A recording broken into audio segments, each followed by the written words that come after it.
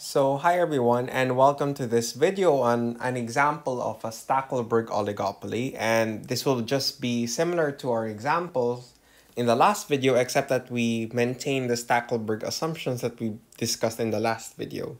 So we have a market demand function and a cost function for each firm, and we're gonna solve problems akin to a Stackelberg equilibrium. So the first question asks, okay, find the Stacklebrick equilibrium for Q1 and Q2. So that's essentially finding Q1 and Q2. So what we need to first do is get the ORF of the follower firm, right? Because we need that to feed in to our leader firm. So to do that, okay, we're going to use the FOC in a Carnot model, which is MR2 is equal to MC2. So if you note, if you remember a Carnot model, this was our FOC. So we're going to implore that to get the output reaction function. And this is essentially, if you recall, we're going to calculate for revenue first to get marginal revenue. So this is 100 minus 0 0.01 Q1 minus 0 0.01 Q2 times Q2, right? So this is 100 Q2 minus 0 0.01 Q1 Q2 minus 0 0.01 Q2 squared, right? And we have cost, right? 2 is equal to 40 Q2. If I get marginal revenue 2, this is just equal to 100 minus 0 0.01 Q1, okay? Minus 0 0.02 Q2, right? So that's going to be that. And I'm going to equate this to marginal cost, which is equal to 40. So if I equate that, that's going to be about 100 minus 0 0.01 Q1 minus 0 0.02 Q2 equal to 40. Then I can do some simplifications because I need to isolate this with respect to Q2. So this is 0 0.02 Q2. Then I get 60 minus 0 0.01 Q1. I divide everything by 0 0.02, 0 0.02, 0 0.02. And I can get the output reaction function, the ORF of Q2, being equal to, so that's 60 divided by 0 0.02, that's 3,000. Minus this one, 0 0.01 divided by 0 0.02, that's 1/2, right? Q1. So you notice that we get Q2, which is some function of Q1. Then what we're going to do is we're going to get firm 1's residual demand curve. And we do that by obtaining or by substituting firm 2's ORF to the demand curve faced by firm 1. So if you recall the demand curve faced by firm 1, that's just this one. So substitute ORF. So we get, that's going to be P is equal to 100 minus 0 0.01 Q1 minus 0 0.01 Q2. But we're going to substitute the ORF. So this is going to be 3,000 minus 1/2 Q1. And you can notice that we're going to have eventually a price which is just some function of Q1, right? Which is what we said was the residual demand for firm 1. And if we solve this one, this will be equal to 70 minus 0 0.005 Q1. So this is the residual demand curve. Then what we get is we know that the FOC that we need to follow, is that MR1 should be equal to MC1. So this is a price function that we have there. So to get R1, this is just 70 minus 0 0.005 Q1 times Q1, which would be equal to 70 Q1 minus 0 0.005 Q1 squared. Then to get marginal revenue, I just take the first order derivative of that with respect to Q1, that's 70 minus 0 0.01 Q1. And I get the same marginal cost, right? So marginal cost, that's also equal to 40. Then I equate the two.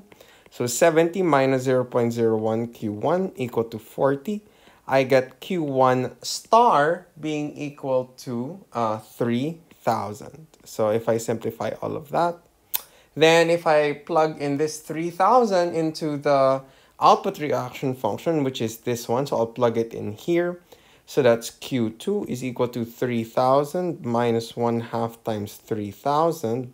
I get Q2 star being equal to 1,500. So those are the Stackelberg equilibrium quantities, okay? So next, we're gonna find for the Stackelberg equilibrium price. And to do that, so since the two firms sell identical products, then at equilibrium, they sell at the same price. So this is obtained by just plugging it into your market demand function. So that's Q is equal to P is equal to 100 minus 0.01 Q. But you know that Q is equal to Q1 plus Q2. So that's just going to be Q1, which is 3,000, plus Q2, which is 1,500. This is equal to 4,500. Then substitute 100 minus 0.01 times 4,500. This one will be equal to 55. Therefore, the Stackelberg equilibrium price is equal to 55. Next, and our last question, find the total profit. So for firm 1, that's just profit. That's equal to revenue 1 minus cost 1.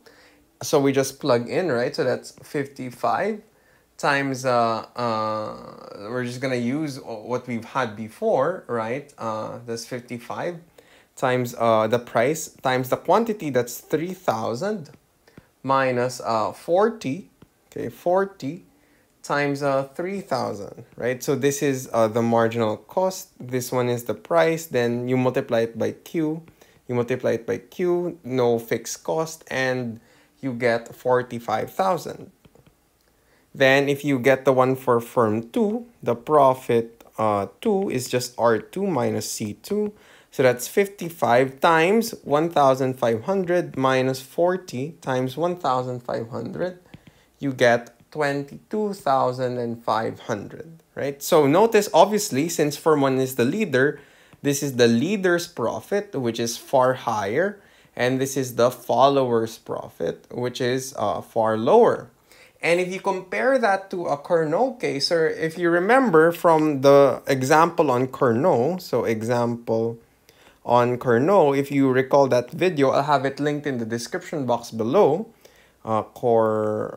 Carnot, right? That's Q1 star is equal to 2,000. And Q2 star is equal to 2,000, with P star being equal to 60. If you solve for firm 1's profit in that case, so profit 1, that's R1 minus C1. This is again this is gonna be 60 times 2,000 minus 40 times 2,000, right? Because since the price is now 60, not 55, the marginal cost remains at 40.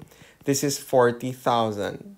And the same case is true for firm 2, which is also 40,000, since they have exactly the same quantity. And we note that since the leader, firm 1, has a first mover advantage, right? Because it's the leader firm, its profit is greater. So 45,000. So for firm 1, 45,000 is greater than 40,000, right? So this is Stackelberg, this is Carnot for firm 1, right? For firm 1.